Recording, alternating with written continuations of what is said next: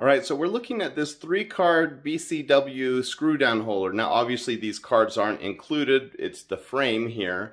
But I wanted to show you what it looks like with the cards in it because I bought a bunch of these. I got like 10 of them over a year ago because I wanted to frame some of my autographed cards.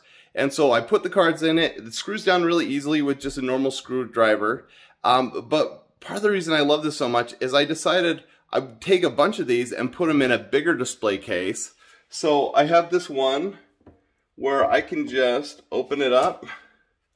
I can throw the cards in wherever I want and keep them kind of grouped together. And then you see I've got a bunch of those cases there. So rather than having loose cards by themselves, I can put them in, and then with this 35 card graded case, display all of them, which is super, super cool.